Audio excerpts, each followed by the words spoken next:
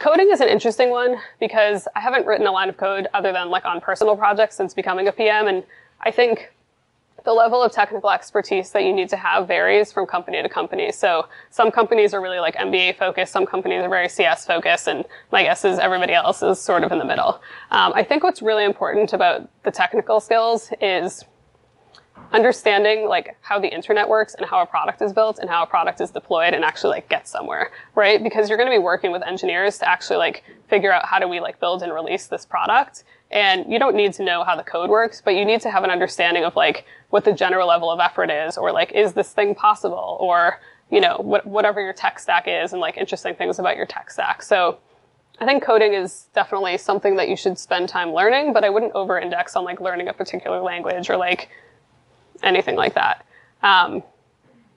Design is something I think like you should also be pretty well versed in. You know, if you're going to be a product manager, you really need to know like what makes a good product and like why does a product feel good or feel bad in like the design sense. And then obviously data. You know, I think at different companies there's differing levels of data science.